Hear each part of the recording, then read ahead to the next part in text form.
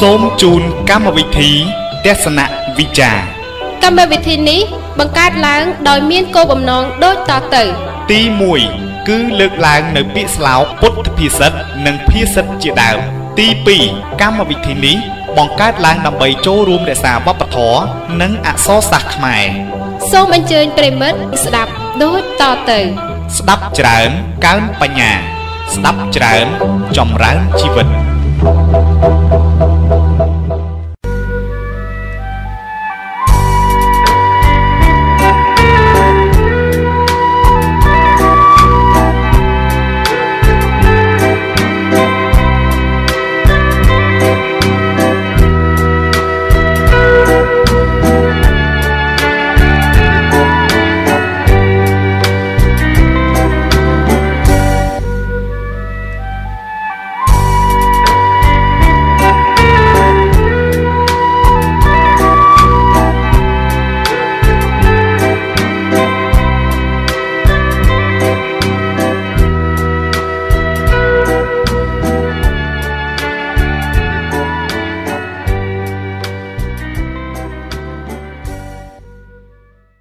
សូមជម្រាបសួរពុកម៉ែបងប្អូននិងប្រិមិត្តទាំងអស់ដែលកំពុងតែតាមដានស្ដាប់នៅការផ្សាយរបស់វិទ្យុ Cool FM 100.7 MHz ជាទីគោរពនិងជាទីរាប់អាន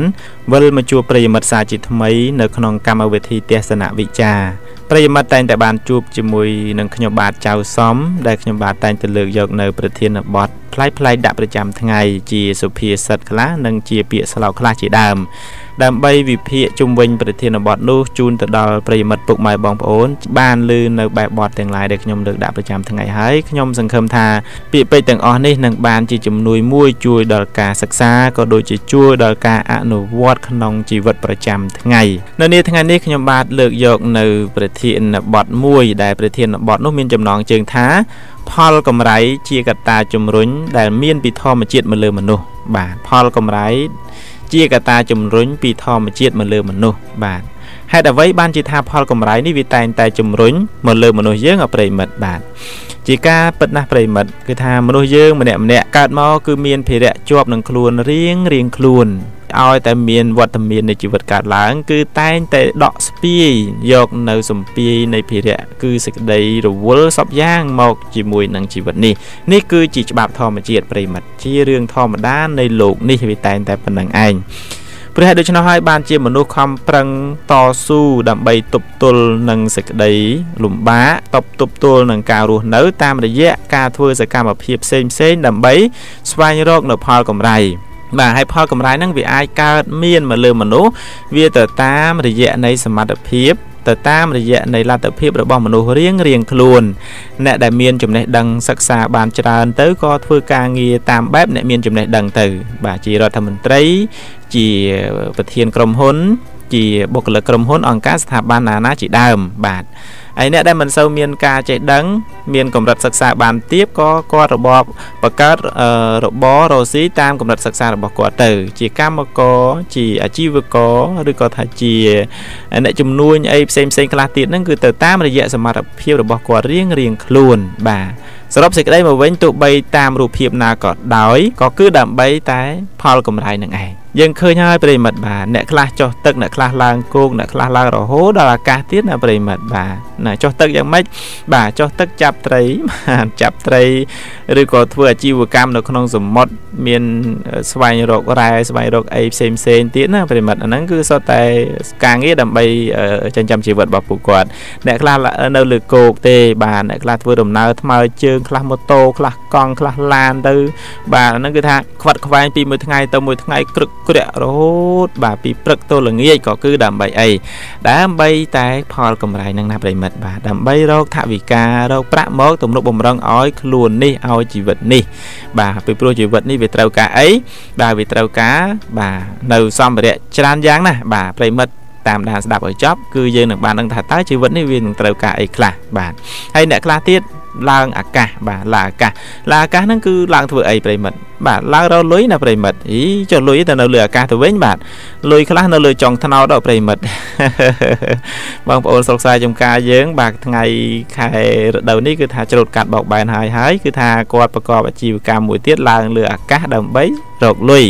អាកាសហ្នឹងគឺដើមថ្នោតបាទឡើងគៀបទឹកថ្នោតបាទយកទឹកដើម្បីមករំងាស់ធ្វើជាស្ករបាទធ្វើជាស្ករផែនខ្លះទៅស្ករគីឡូខ្លះទៅចាក់លក់អីស្ករខែហ្នឹងបានថ្លៃទៀតណាប្រិមិត្តបាទ1គីឡូបើជា3000អីជាងហើយបាទតាំងពីខ្ញុំនៅទូចខ្ញុំក៏ធ្លាប់ឡើងថ្នោតដែរប្រិមិត្តបាទ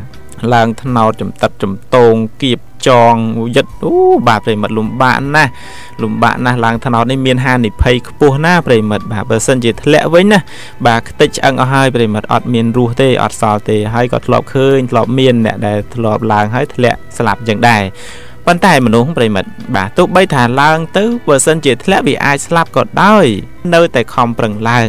បាទនៅតែប្រឹងត្រដរឡើងរាល់ថ្ងៃមួយថ្ងៃឡើង2ដងប្រិមិត្តនឹងអត់ទាន់គិតអំពីខាងដើមផងពិតពីខាងដើមបើគិតតាំងពីខាងដើមនៃការរកស៊ីរបរឡើងថ្នោតហ្នឹងណាបាទដំបូងឡើយយើងត្រូវទៅរកគេហៅថា resource បាទ resource គឺធនធានផ្សំគេហៅថាគ្រឿងផ្សំសម្រាប់ធ្វើឲ្យបានទឹកត្នោតណាគឺត្រូវទៅរកអីទៅរកបង្អោងបាទទៅរកបង្អោងនៅណាមាននៅព្រៃបាទទៅកាប់យិតទាញមកបង្អោងវាមានបន្លាមានអីទៅវាលំបាករឿងការទៅរកបង្អោងហ្នឹងបាទទូរែកដឹកមកតម្រាំនឹងបានដល់ផ្ទះលំបាកណាស់ហើយរកវល្លិបាទវល្លិមានវល្លិគេហៅថាវល្លិ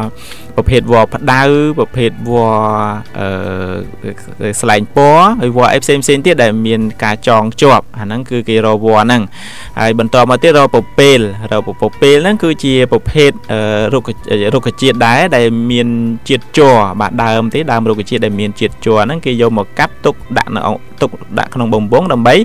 គេចម្រោះជាតិទឹកត្នោតបាទឲ្យវាកាត់ជាតិទឹកត្នោតជាតិស្លែហ្នឹងឲ្យវាថ្លាល្អហើយឈ្ងុយហើយផ្អែមប្រិមិត្តបាទហ្នឹងគឺពពេលបាទពពេលបន្តមកទៀតគឺរកអស់ទុកប្រិមិត្ត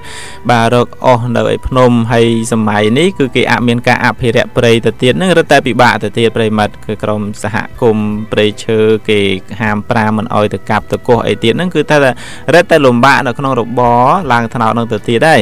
បាទគឺត្រូវប្រមូលសម្រាមប្រមូលអាចគោហើយត្រូវច្នៃធ្វើគុកដែលគុកទំនើបគេហ្នឹងបាទដុតតែអង្កាមដុតតែអាចគោក៏ឆ្អិនបានប៉ុន្តែវាចំណាយខ្ពស់បន្តិចបាទហ្នឹងគឺថាលំបាកតាំងពីដើមមកបាទតាំងពីទៅរវល់បង្អោងពពេលអស់បាទទុកបំរុងដល់ពេលបានមកហើយបាទរដូវច្រូតកាត់បោកបែនហើយវាចេញផ្កាគឺត្រូវចងប្រិមិត្តចងថ្នោតហ្នឹងលំបាកមួយគ្រាទៀតណាបាទចងចំតិតចំតងយិតពុនបាទបង្អោងទៅហ្នឹងគឺថាតម្រាំបានម្ដងលំបាកណាស់ហើយទើបយើងឡើងគៀបឡើងលួសឡើងមេឃធៀងដែលមានបន្លានឹងចោលទៅយើងស្រួលអង្គុយបាទគៀបថ្នោតហ្នឹងបាន2-3ថ្ងៃអីបានយើងអាចបានត្រង់ហើយបើថ្នោតញីផងណាប្រិមិត្តថ្នោតញីផងគឺថាយើងគៀបឬក៏ចិត្តវាតម្រាំបានទឹកហ្នឹងអាច1សប្តាហ៍ទៅ2សប្តាហ៍អីឡើងទៅបានទឹកបាទថ្នោតញីវាក្រចេញតែបើកាលណាចេញគឺថាបានយូរបើថាថ្នោតឈ្មោលវាឆាប់ចេញតែចេញឆាប់អស់បាទថ្នោតឈ្មោលប្រិមិត្តបាទហ្នឹងគឺវាមានទៅតាមប្រភេទនៃថ្នោតទៀតហ្នឹងគឺចង់ជម្រាបជូនទៅដល់ប្រិយមិត្តថាដើម្បីតែផលកម្រៃទោះបីដឹងថាការងារនឹងវាលំបាកការងារនឹងវាមានហានិភ័យខ្ពស់រហូតដល់អាចស្លាប់បានក៏ដោយប៉ុន្តែនៅតែព្រមធ្វើនៅតែចង់ធ្វើបាទចង់ធ្វើដើម្បីបានផលកម្រៃហ្នឹងបាទបានផលកម្រៃបើឡើងមកគឺថាយើងចេះប្រុងប្រយ័ត្ន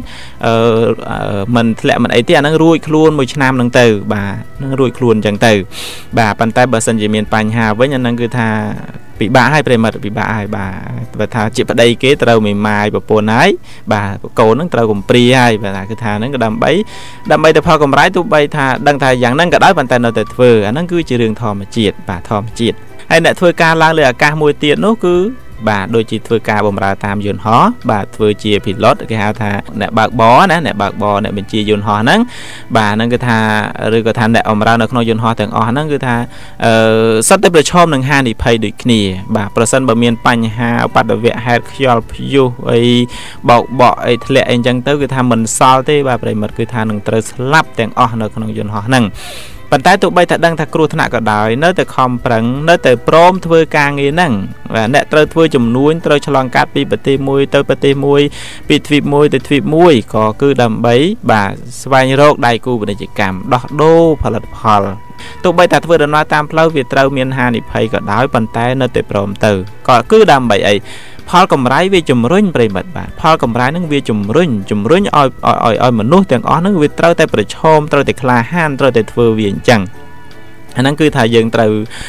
កំណត់ដឹងយ៉ាងហ្នឹងតកតងនឹងផលកម្រៃជាកត្តាជំរុញដែលមានពីធម្មជាតិមកលើមនុស្សបាទមកលើមនុស្សអញ្ចឹងមនុស្សយើងកើតមកគឺមានតម្រូវការប្រិមិត្តបាទតម្រូវការហ្នឹងគឺថាវាទៅតាមលំដាប់នៃវ័យនីមួយតាំងពីនៅជាទីរក់ប្រិមិត្តនៅជាទីរក់ទីរិកាគឺថាយើងមិនជាចង់បានអ្វីទេប៉ុន្តែមានអ្នកផ្សេងទៀតគេអ្នកបំពាក់តម្រូវការនោះឲ្យយើងដូចទីហោយើងកើតមកយើងស្រាតដែរប្រិមិត្តបាទប្រិមិត្តធ្លាប់កើតដែរដឹងហើយបាទ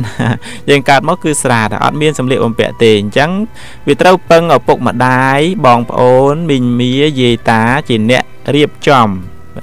រកសម្ភារៈទំនុកបំរុងឲ្យដូចជាសម្ពុតខោអាវឬកំណាត់អីផ្សេងបាទហើយជាពិសេសសម័យកាលនេះគឺគេមានខោបាទខោទំនាប់ក្មេងស្លៀកទៅកុំឲ្យមានការប្រឡាក់បាទកុំឲ្យប្រឡាក់ពូកប្រឡាក់អីភួយអីអញ្ចឹងបាទហ្នឹងគឺថាត្រូវតែងសម្ភារៈទាំងអស់នោះផ្គត់ផ្គង់ឲ្យរូបកាយហ្នឹងបាទបាន1ឆ្នាំ2ឆ្នាំ3ឆ្នាំទៅបាទចូលទៅដល់វ័យកុមារវ័យគឺថាដូរផ្លាស់តម្រូវការបាទពីមុនអត់ទាន់សូវមានតម្រូវការចង់បានអីទៅខ្លួនឯងទេគេជាអ្នកបំពាក់ឲ្យជាអ្នករៀបចំឲ្យប៉ុន្តែក្រោយមកគឺមានតម្រូវការចេះស្រឡាញ់ចេះជាប់ជំពាក់ចេះខឹងចេះស្អប់ចំពោះវត្ថុខាងក្រៅចំពោះអារម្មណ៍ខាងក្រៅបាទមានតុក្កតាមានលុយកាក់អីខ្លះអញ្ចឹងទៅមានខោអាវអីខ្លះអញ្ចឹងមកអាហ្នឹងគឺថាគឺដូរផ្លាស់ឲ្យប្រិមិត្តបាទដូរផ្លាស់តម្រូវការទៅតាមចំនួននៃវ័យនីមួយហ្នឹងទៅតាមចំនួននៃវ័យនីមួយដែលចេះតែកន្លងទៅហ្នឹងបាទដល់ពេលដូរពីវ័យកុមារីទៅជាវ័យជំទង់វាមានតម្រូវការច្រើនទៅតាមនោះទៀតដែរបាទសម្ពុតខោអាវហ្នឹងក៏ត្រូវការកាន់តែច្រើនបាទកាន់តែច្រើនត្រូវចំណាយលុយកាក់ហ្នឹងក៏កាន់តែច្រើនជាងមុននៅក្នុងការទិញវាហើយបាយទឹកនំចំណីហ្នឹងក៏យើងត្រូវញ៉ាំច្រើនជាងពីនៅជាទីរក់ពីនៅកុមារីដែរហ្នឹងគឺវាទាមទារឲ្យយើងមានការចំណាយកាន់តែច្រើនណាស់ហើយដល់ពេលយើងកន្លងពីវ័យជំទង់ទៅជាកំឡោះក្រមុំបាទកាន់តែច្រើនជាងនឹងទៅទៀតដែរប្រិមិត្តបាទទៅជាឲ្យចង់តបតែងខ្លួនចង់ស្អាតចង់ល្អចង់បានខ្សែកខ្សែដៃចិញ្ចៀនពាក់អីចឹងឬទៅត្រូវការយានជំនិះអីចឹងសម្រាប់ជាមធ្យោបាយទៅរៀនសាលាឆ្ងាយអីថ្នាក់មហាវិទ្យាល័យអីចឹងទៅអានឹងគឺថាតម្រូវការនឹងវាច្រើនទៅតាមចំនួននឹងវ័យនឹងទៅទៀតដែរប្រិមិត្តអាហ្នឹងគឺខ្ញុំរៀបរាប់មិនអស់ទេប្រិមិត្តគិតមើលខ្លួនឯងហើយដល់ពេលឈានឆ្លងផុតអំពីវ័យនឹងទៅបាទចូលដល់វ័យមានគូសកលវាទាមទារកាន់តែច្រើនទៅទៀតបាទត្រូវការលុយកាក់ដើម្បីរៀបចំពិធីមង្គលការពិធីនេះពិធីនោះបាទសពយ៉ាងគឺកាន់តែច្រើនបាទគឺថាអស់ពីមួយចំនួនទៅមួយចំនួននៃវ័យហ្នឹងគឺថាតម្រូវការហ្នឹងវាប្រែប្រួលជាដរាបប្រែប្រួលរហូតដល់តម្រូវការចុងក្រោយនៃជីវិតរបស់មនុស្សហ្នឹងគឺអ្វីប្រិមិត្តគឺបាទប្រិមិត្តដឹងខ្លួនឯងនេះខ្ញុំមិនបាច់ជម្រាបជូនក៏បានដែរបាទម្នាក់គឺកិច្ចមិនផុតជៀសមិនរួចទេតម្រូវការចុងក្រោយនោះបាទតែជាអ្វីនោះប្រិមិត្តអាចគិតវិភាគដោយខ្លួនឯងនៅក្នុងសេចក្តីហ្នឹងអញ្ចឹងចង់បញ្ជាក់ប្រាប់ប្រិមិត្តថាដែលយើងចេះតែលំបាកធ្វើការងារចិត្តឆ្ងាយតូចធំការងារចុះទឹកឡើងគោកឡើងលើអាកាសអីសពយ៉ាងទាំងអស់ហ្នឹងការងារទាំងអស់ហ្នឹងដែលយើងខំប្រឹងធ្វើវាបាទលះកាត់ការខ្លាចការលំបាកទៅធ្វើវាហ្នឹងក៏គឺដើម្បីមកផ្គត់ផ្គង់ដល់ជីវិតនេះបាទក៏គឺដើម្បីមកទំនុកបំរុងដល់ជីវិតដែលវាតែងតែមានតម្រូវការនេះឯងបាទអញ្ចឹងគឺពីកម្មវិធីទេសនវិជ្ជាដែលសូមពេលសម្រាប់បន្តិចសិនចាំជួបប្រិមិត្តក្នុងវគ្គបន្តខ្ញុំនឹងជម្រាបជូនបន្ថែមនៅក្នុងសេចក្តីដែលថាផលកម្រៃជាកត្តាជំរុញដែលមានពីធម្មជាតិមកលើមនុស្ស